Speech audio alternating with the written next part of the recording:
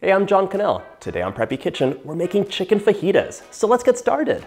Before I get started, I have a very special visitor today. My lovely mother Rita's visiting for my birthday, so I thought, why not make something together on camera? Come on over. Hello, good to be It's with been you. so long. Hi. People have been asking about you. Oh, thank They you. didn't realize that you live far away now. Oh, I do, unfortunately. So we're making chicken fajitas today. I love them. We're gonna do a little bit of prep work first. So I'm gonna put you to work. I'm gonna get my own knife. And who picked these? From your garden. Freshly picked. You can tell there's like such a soft skin on them. Anyways, we're gonna chop up 3 bell peppers. I have different colors for just some variety. Remove the seeds. Always. And then we're gonna give everything a slice. So good to have a lot of vegetables in your fajitas. Yeah. And at the same time, I'm gonna be chopping up these beautiful little onions from our garden and just cutting them into wedges. These are super fresh, so they only have a little tiny skin. I know, I love the size. I've been waiting for that for so long, because when you buy onions at the supermarket, they have all those papery layers, but I know that when you grow them yourself, they have barely any. And look at this.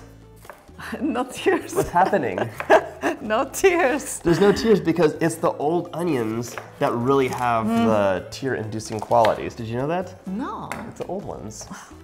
And normally in this recipe, you'd use 2 onions, but these are like little baby ones, so we're using 3 today.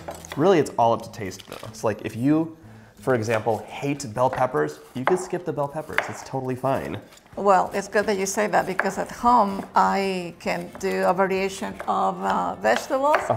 And I love zucchini. And then the pepper, the onions have to be a little bit caramelized for me. Oh my gosh, she chopped so much faster than I did. Woo. I'm getting a little bit of tears in my eyes. Really? Okay. That's and just like that, we're done with all of our chopping. Okay. We didn't chop this one though. You told me you didn't want to. We're gonna chop this up off camera. And then we're gonna get all of our spices and the lime juice and everything else out to make these fajitas really delicious. All right, so first of all, we're gonna compare my mom's recipe to mine because I didn't ask her advice on this one. 2 tablespoons, 30 ml of vegetable oil. Yes. Okay. Now we're gonna zest 2 limes. So I know that, like you, I love lime and lemon zest. Love them. You want to tell everyone what I made? What special treat I made for you? Oh my God, the glorious margarita, passion fruit margarita that was to die for. I made these passion fruit margaritas for her. Heavenly. And instead of salting the edge, I sugared them because my mom does not like salt. But I added granulated sugar with brown sugar, so it wouldn't be like, I wanted to mix, and lime zest, and I worked it in so it's a lime sugar, and that was on the edge, and it was really good. Lovely. Let us know if you want that passion fruit margarita recipe, because it was actually like... superior to anything ever tasted, really. She's biased. We're gonna juice 1 lime. Do you see this? Right. It's like dry, so sad. And they are dry because they are not matured. Oh, really? Or they can dry when they are too old. It's just like a Goldilocks situation. Sad. I'm gonna juice 1 lime and I'm eyeballing it. I know I want a few tablespoons of lime juice, but if it's too wet and there's too much lime juice, it's not really gonna be like a rub anymore. We want it to be like a paste. That's true. It'll be more like a marinade. And this isn't a marinade, it's a rub. I can understand that. Okay, now, can you guess what this is? Yes, pepper. More Chili specific? pepper. I don't want to taste it. It's chili pepper. It's chili pepper. 1.5 teaspoons of chili powder, in you go. Paprika. What's that? Can you guess how much it is? About a tablespoon. I think it's teaspoon. That's a teaspoon. Oh, it's half a teaspoon of paprika. Wait, that was half a teaspoon of paprika. Well, We were both wrong. How much is this? 1 tablespoon or 2 teaspoons Of? cumin. 2 teaspoons of powdered cumin. She was right. And you go. We both love cumin. It's such a good spice. Garlic powder. Yeah, 1 teaspoon of garlic powder. I'm just quizzing her because I always... Oregano. All right, 1 teaspoon of oregano, and that brings us to the salt and pepper. You're gonna add this I would say to taste, but we're gonna give you a guideline because some people like their... I like a lot of black pepper. Yeah, she does. And it has antioxidants. Eyeballing it. You can always add later. All right, and you can add 1 teaspoon of salt. I'll let you eyeball it. Oh, yeah. There we go. That's a long way. I'm only laughing because my mom is so anti-salt normally. I've never seen this in my life. Or sugar.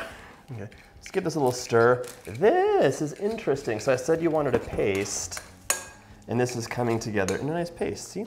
Mm-hmm. I feel like we could add a little lime juice, and this one looks much more promising. Now, I love lime like no one's business. I love all the citrus fruits. So if you want to have more lime flavor, we're going to add it in later. So I'm not going to this is going to go into the recipe, but we're going to add it in towards the end. But for now, I just want a nice paste to cover this up. See, that's nice. Perfect. This one? Beautiful. Okay.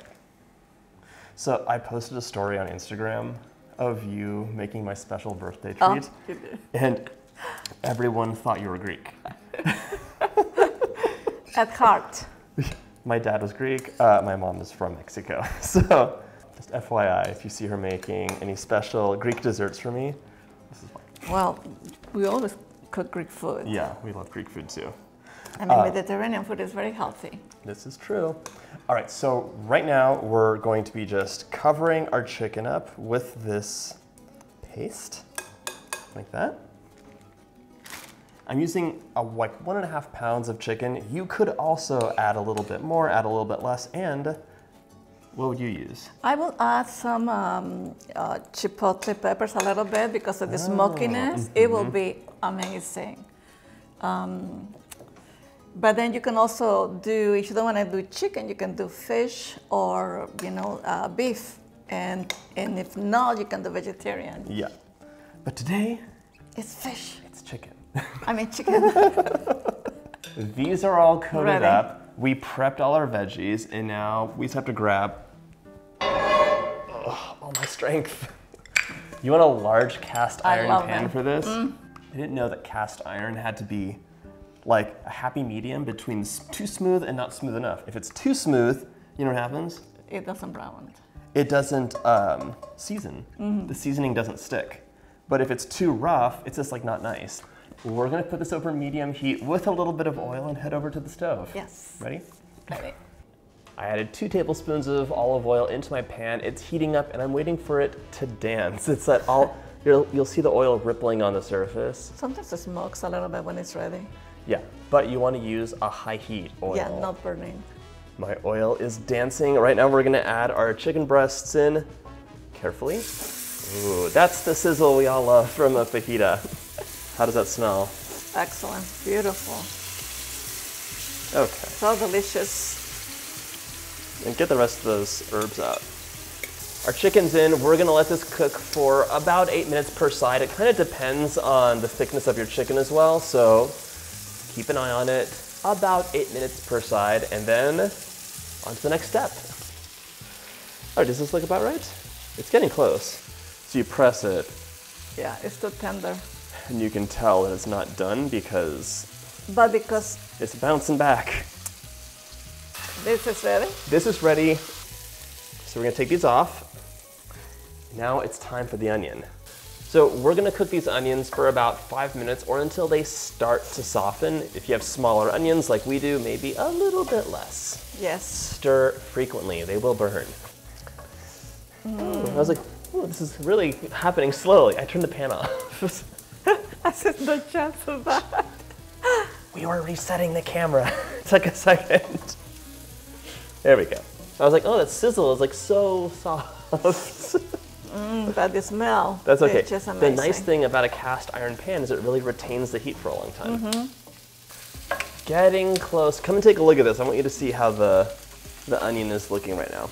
The onion is crossing the line into delicious. Like that's a delicious onion piece right there. These are mostly still raw, but we're gonna continue cooking with the bell pepper. So, Mom, can you get some bell pepper? Beautiful bell pepper coming up. And red for more color. Now we're gonna cook these for like 5 minutes to get to the crisp, tender stage. My mom and I both love crisp vegetables. Yeah, we don't like them soggy. Don't overcook them because you're not adding more flavor, you're just taking away the texture and you want some crunch to help things along. I think they are more nutritious also when they are not so, you know, overcooked. So while we cook the peppers, the chicken's been resting for a little bit of time, so we can take the chicken out, give it a nice slice into thin pieces, and then, as needed, season. Ooh. The seasoning is really on all sides except the center. I don't like to slice them in too thick, because then when you add them to your fajita, and when you're making it, you can add more vegetables and whatever else you want, avocado. But this looks beautiful. It's so well cooked. Oh, I missed your slicing. I like slicing, but I love having sharp knives. When they are dull, it's frustrating. Oh my gosh. I should do a whole video on taking care of your knives, because even if you buy, I'm still stirring, don't worry.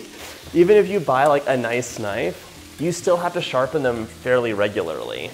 So the chicken looks beautiful. It is perfectly cooked. And guess what our bell peppers are? Ready. Crisp tender. Oh, good. But you see that the chicken is not dry or uncooked, and it's beautifully seasoned, so fajitas are going to rock. Okay. All right, we're gonna add that delicious chicken in right now. Stir it in just to mix it up. That looks so good. Mom, do you think this needs a blessing of lime juice? Of course. Okay. You read my mind. You may do the honors. You read my mind. Remove this from heat, and now you can serve those with tortillas, some sour cream, guacamole, salsa, lettuce. I like a mountain of cilantro on top of mine. Oh my God, yeah. Maybe some radishes. Yeah. Some roasted peppers on the side for people who like heat, but they will be amazing. Amazing. That's really good. The best. I'll see you in the next video. If you like this video, check out my Latin playlist.